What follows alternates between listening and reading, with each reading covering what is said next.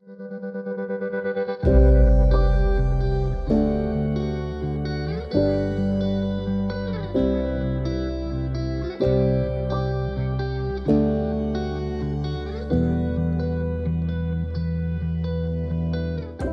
will be incorporating hot reload throughout the video series, and that's why I have made a boilerplate that contains hot reload code. Each and every other time we start a new episode, all we have to do is load in the boilerplate and get going. So if you know nothing about hot reload, I would advise you to check the video that I've made on the same. The link is in the video description below so that you can follow along comfortably throughout the tutorial series. So first things first, you need to create a folder, navigate to that folder, and open that folder with the code editor of your choice. So next, you're going to clone a GitHub repository that contains the boilerplate. So I'll say git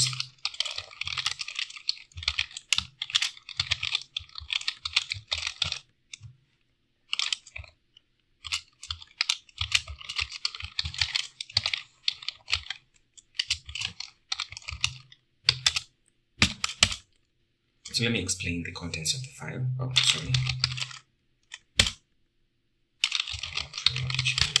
Over here. So let me explain the contents of the boilerplate. So we have a .txt file that contains the library and modules that we're going to be needing for this episode and the rest of the episodes basically. The main.py contains the hot reload code, okay? I've explained this in the video. And then the app folder or the app directory contains a .kv file and a .py file that are going to contain the code and the GUI instructions for our UI. Next, we're going to have to create a virtual environment, activate it, and install the library and modules in our .txt file. So that's exactly what I'm going to do. So say Python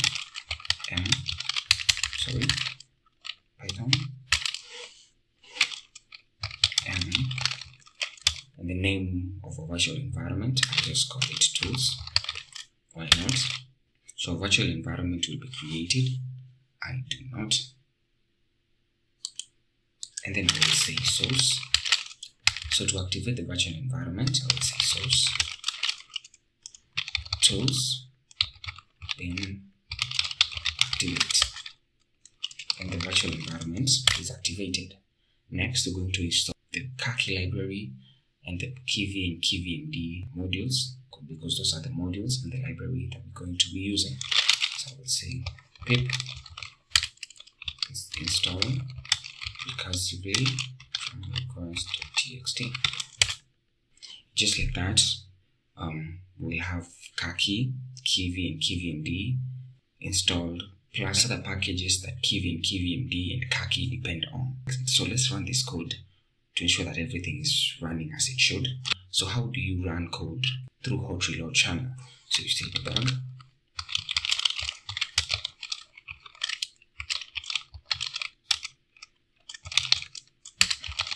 main.py. So we have an error with window. Window is not defined. Sorry, but I have window. Oh, my bad. I'll save that. We run the code again. So once we run the code like this, we don't have to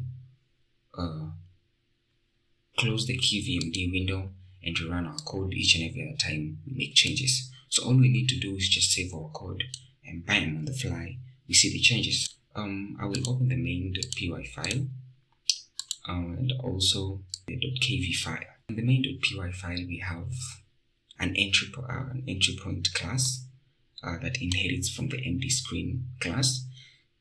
This is going to be our root widget, and the same is defined in the .kv file. Okay, let's see exactly how to add a toolbar into our UI. So first thing first, I will add a box layout. And the real reason why I'm adding a box layout is because I want nested elements to be stacked on top of each other. That means I have to set the orientation to vertical, right? And then now I will add my MDToolbar class. And we saw that the MDToolbar class has the title property, the anchor title, left action items and right action items.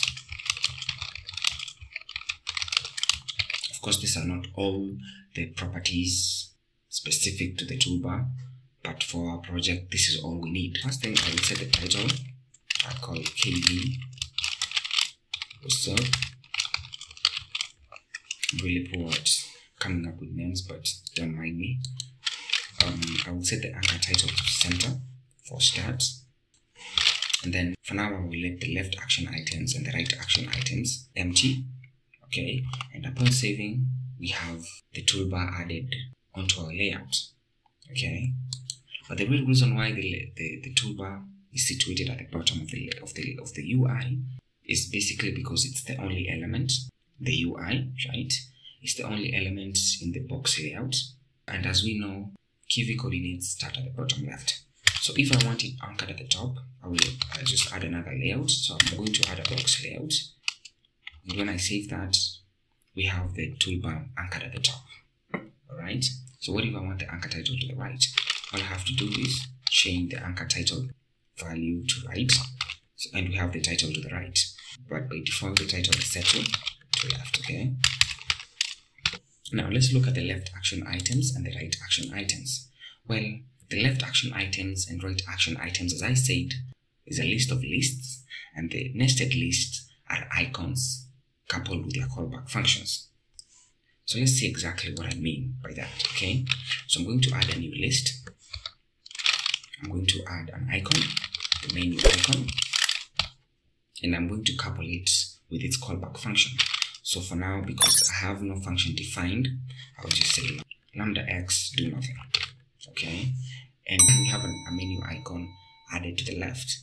So the list is not restricted. You can add as much as you want. So if you want another icon, I will add dots vertical, and also set its callback function to none. And upon saving, you will see that we have a dots vertical icon on the left. Okay, let's do that to the right action items. Where will it add magnify, and let's set also lambda to x. Okay, and just like that, I've added a magnify icon to the right of the toolbar. And you may be like, hold up, am I supposed to memorize all the icon names? The answer is no. You don't need to memorize any names. So all you need is a link to the material design website.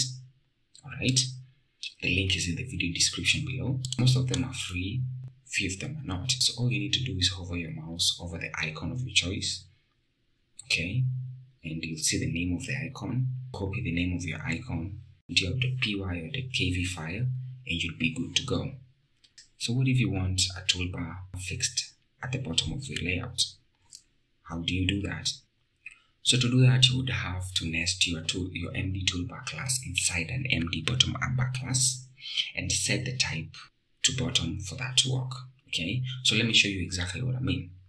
So I'll just come and define an MD bottom upper class, right? And in here, I will have the MDToolbar nested inside. So I'll press tab to have it nested inside the MD bottom upper class. And once I save that, you will see that we have something funny going on, right? So we'll see that despite the fact that the MD bottom upper class comes before the MD box layout class, right? We have the MD, we have the toolbar anchored at the bottom of our UI. So you have to set the type property to bottom for this to work. Okay, and once I save this, you will see that the icon pattern, you'll see that this icon pattern is integrated perfectly inside the toolbar. This may or may not be what you want. Okay, so but for now, so I will comment out the title and the left action items property, okay, for illustration purposes. And once I save that, we only have a magnify icon to the right, and we have an icon button at the center. So what if you want the icon button to the right? You would say, I would say mode, I will say free, I will say end, and we have it to the right. Okay, what if I want it to the right, or at the end to the right, but I want it detached from the toolbar? So I would set the mode to free end. Okay, what if I want it at the center and detached from the toolbar? I will set the value of the mode to free center. And once I save that, we have the icon button to the center, at the center, and detached from the toolbar.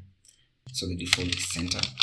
So we have the icon button integrated inside the toolbar at the center. So the icon property is used to add an icon to the icon button.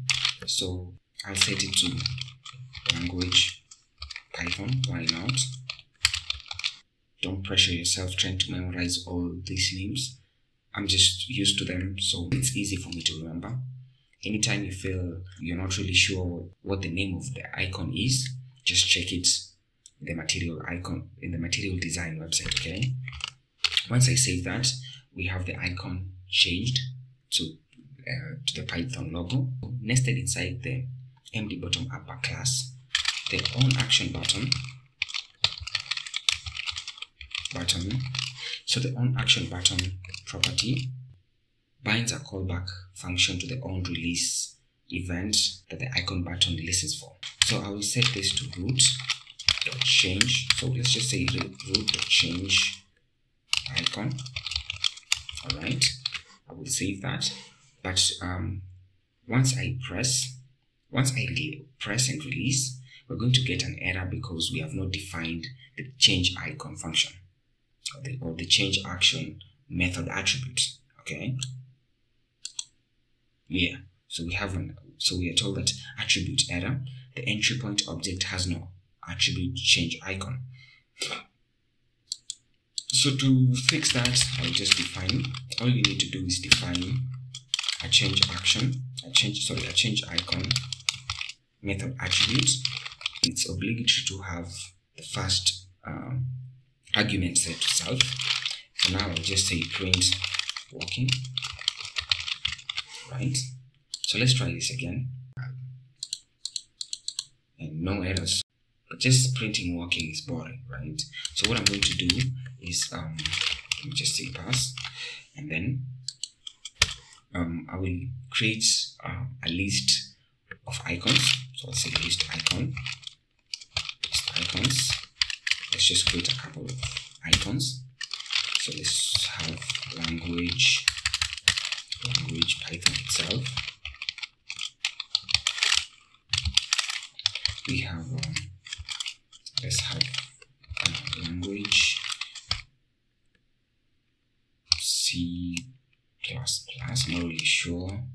C++, CPP. Let's have language Ruby, and finally let's have language Java.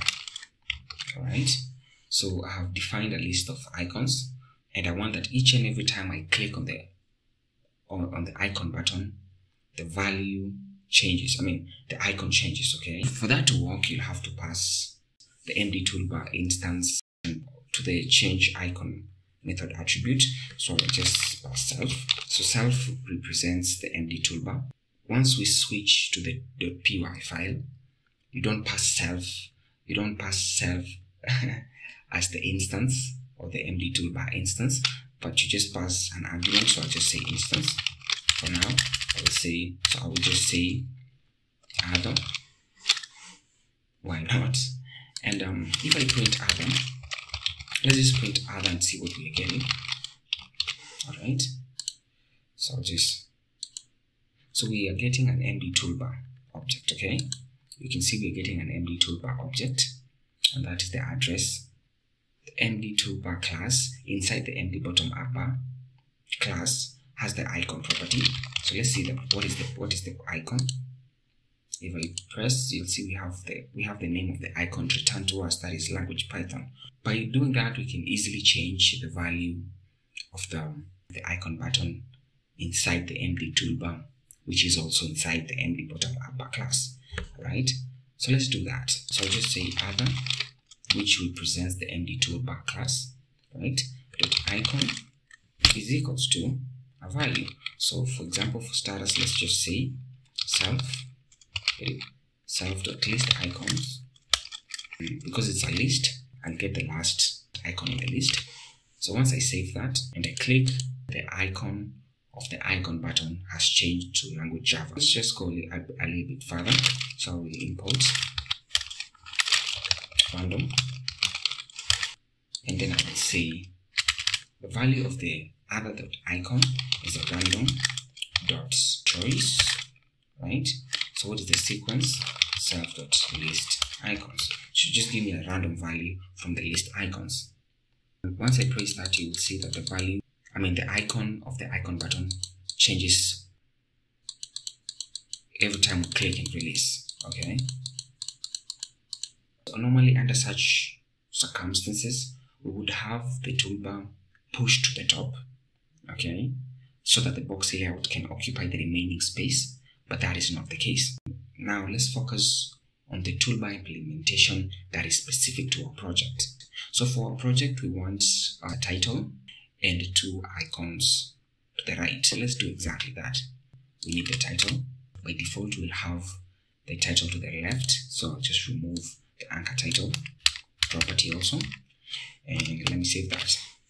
So we have our KV what's up title to the left, and we have only one icon to the right. I will define another icon that we need, that is the dots vertical. So just say dots vertical. And for now, I want you to do nothing. Each and every time I click you, I want you to do nothing. So I'll save that. And yes, we have a title to the left and 2 icons to the right. In the next episode, we're going to learn how to dynamically add a search bar and a drop-down menu each and every other time a user clicks on the search icon or the drop-down menu, right? So until then, happy coding.